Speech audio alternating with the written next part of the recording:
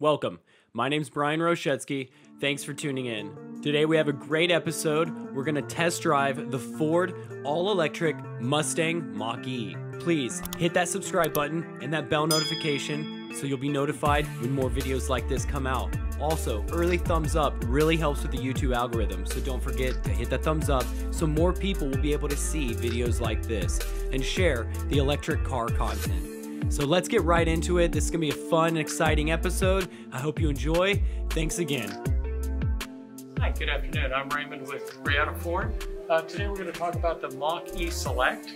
I do have my mask on for compliance, but our photographer is standing more than 6 feet away, so I'm going to lower that just for audio purposes.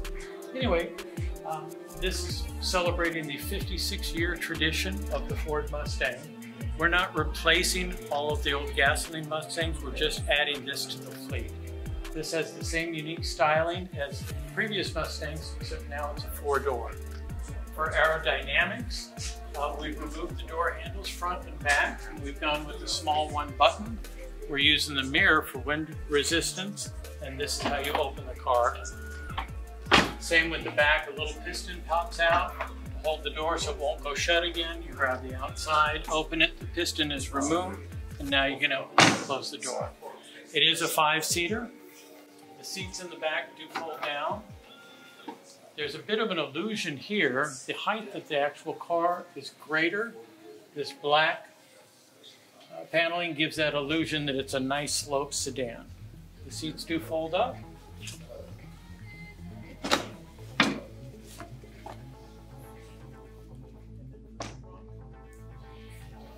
Now for the logo, we do have the digitized logo on the back. A little more update for 2021. The car does come with its own charger. So you can have a hardwired charger installed in the garage, or you can use the one that we provide for you. It's both a 110 and a 240 volt outlet. Will charge anywhere from 4 miles an hour all the way up to 30 miles an hour or greater, depending on whether you have 30 amp, 40 amp, or 50 amps installed in your garage. This is the charger and the different adapters that come with the car. That's the 240, that's the 110, 120, and that's free, comes with the purchase of the car. There's also an emergency kit for weight reduction. We don't have the spare wheel, but we do have the pressurized tire kit under here. So if you do get a flat, call the 1-800 number, or you can use the pressurized kit. This is a control for your garage door. If the front door opens and we don't want it to tap, you can hold this for 2 seconds to set it. You can set it at a lower height. Hold that, and that will set it at a lighter height. That way you don't get any dents or scratches on that.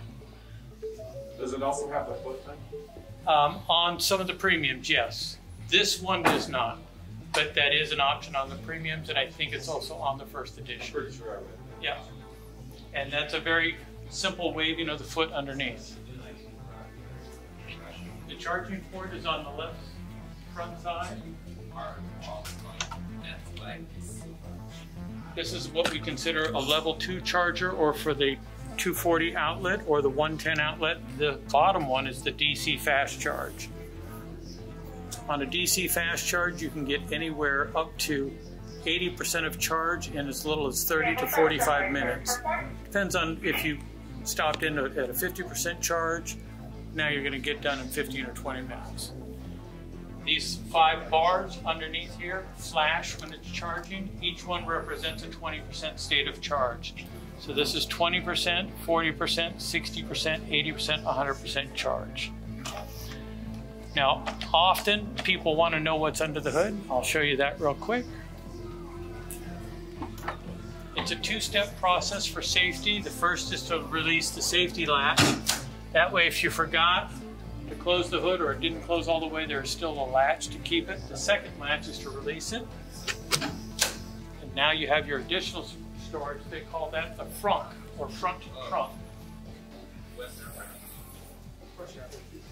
This is completely removable.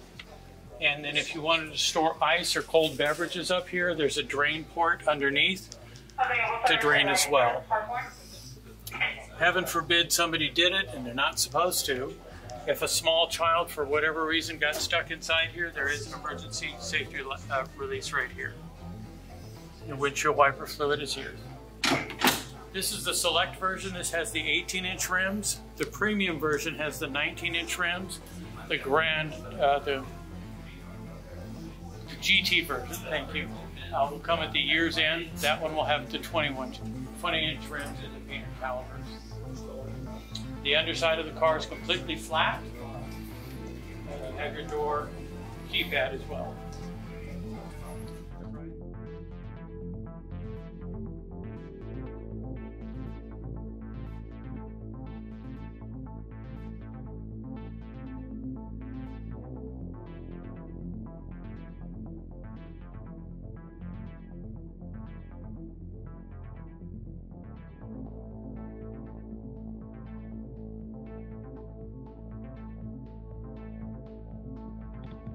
There's ways to extend the range even more. The faster you drive, the more energy you use. Okay. Anyway, the simple dial is here. We're going to go over to drive. Check out which features we want. We're going to start off in the whisper mode. And then later on we'll move over to drive. Engage, which is a medium. Unbridled is the fast. I have turned off the propulsion, but we can make fake engine noises if we want. Sorry, and this is, okay, so this is not, there's something functional going on. There's three things. Whisper is the eco mode, the most fuel efficient. Okay. We have 183 miles of range right now. Okay. Engage, we get a little more torque. Unbridled, we get all of the torque. And the more we drive this way, the faster this goes down. So Gotcha. I always start off in whisper. I also have it set for one pedal driving. Have you driven an electric car before? I drove my boss's Tesla, I don't know, Model S. Okay, so I'm going to turn this off. We'll turn it back on later. Okay. So that gives you regenerative braking. The kinetic energy from the movement of the car and the spinning of the wheels goes back into the battery. I remember when I took my foot off, it felt more like a brake than a coast. Yes. So right now it's going to feel like a coast because I have it turned off. Got it. And because it's very sudden, this is one of the more aggressive ones. This one and the Chevrolet Bolt are the two most aggressive e-brakes that I've seen. I like this one. So if you were going to drive around town and get groceries, which mode are you going to use? Whisper. Okay, and I'm going to go 80 on the toll road. Which one am I using? Well, it depends on, how fast you want to go. Really, unbridled is if you want the 0 to 60 in 5.8. Got it. That's so it's really acceleration and torque. It's for a freeway. power curve. If you need to get on the freeway quickly, some of the downtown roads here in Austin, where that on-ramp, where you're going from the lower deck, then you want to be an unbridled. But once you're on there, then you can go to whisper. Gotcha. And on unbridled, is it also increasing regen? No. No, okay. So this is more of a power curve of torque and acceleration. Okay. And I can let you guys drive from here. Do you feel safe turning around here? Let me go in the back here. Yeah. I might have somebody. So everything inside you're going to feel is a soft touch. Okay.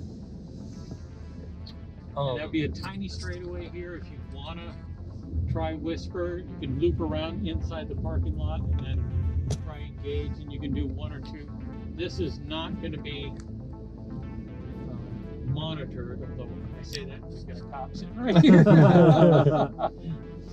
That's okay, I know. A fine officer of the law.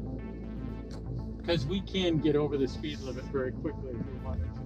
And can you change the regen amount? That I don't know. I don't think so. Okay. Now you can in like the other cars. Okay.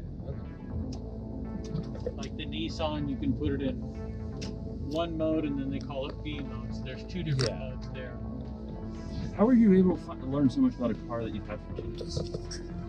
I've been studying this for 6 months. I Wow. watch every YouTube video Exactly. that's out there. If you're on the track Like if you needed to get around the Domino's truck, this is the mode to be in. Will it do that automatically? Will it sense that you're trying to accelerate faster? No. In the future, it may. It'll have future software updates. That's part of the, like you'll see here on the screen, we've got the adaptive cruise control. That's the little blue button, the blue up there by the car. Okay. That's telling you how close you are. On the left-hand side of the steering wheel, you'll see some buttons. Go ahead and touch them. Through here? Yep. You'll start to see that thing change. So now we set it to 4 car lengths.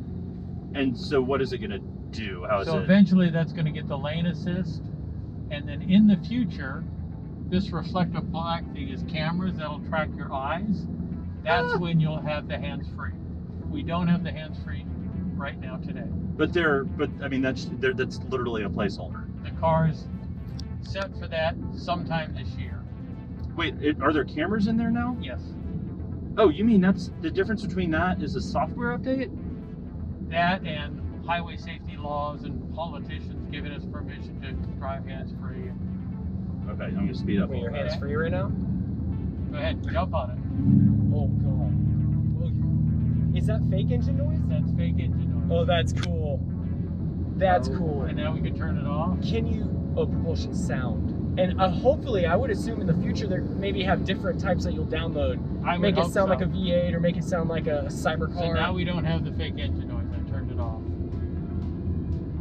I'm sorry. Is what you just said that the car I bought will be at some point in the future Hands-free. I don't trust him. Okay, you want to hear my bad joke? Yeah. You know he's working on coming out with an air conditioner, right? No. So he's working on an air conditioner, and then he's also going to come out with an electric lawnmower. Guess what they're going to call the electric lawnmower? What? The E-lawn. That is actually really funny. Make sure that goes in the YouTube video. What is this L? Is that long I range don't know. mode? Long range mode? No, I think that's low. It Like- does seem that way. Like low gear. Okay, let me I gotta test that out. Everyone's head back. Is that okay? Yeah, we're good. And really head back. Whoa, I mean, okay. Is that what that is? Well, it's still pretty good either way. Either way. Am I in unbridled or normal? I don't know. I think we were on unbridled.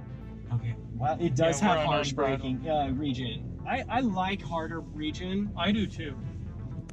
I didn't at first, but now. Yeah, because it does make it feel more like a sporty vehicle. Like you're shifting gears when you're in a high gear.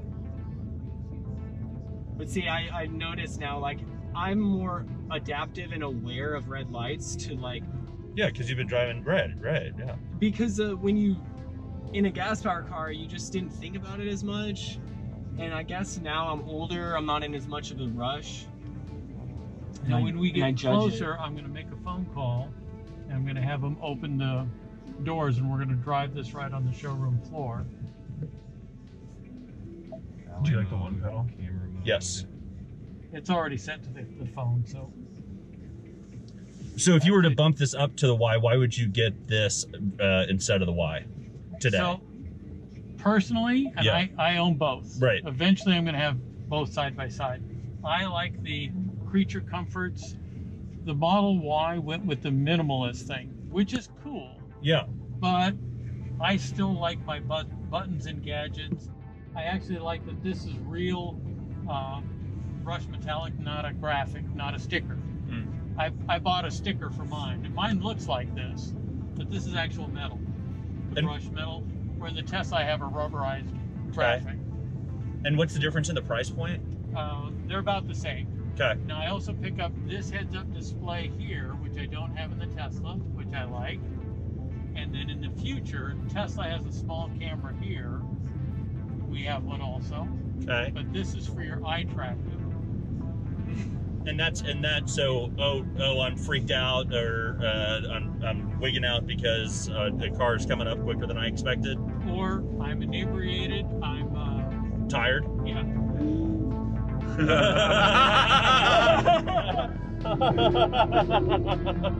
That's fine. That's great. Oh my. So we get no place to go. Right.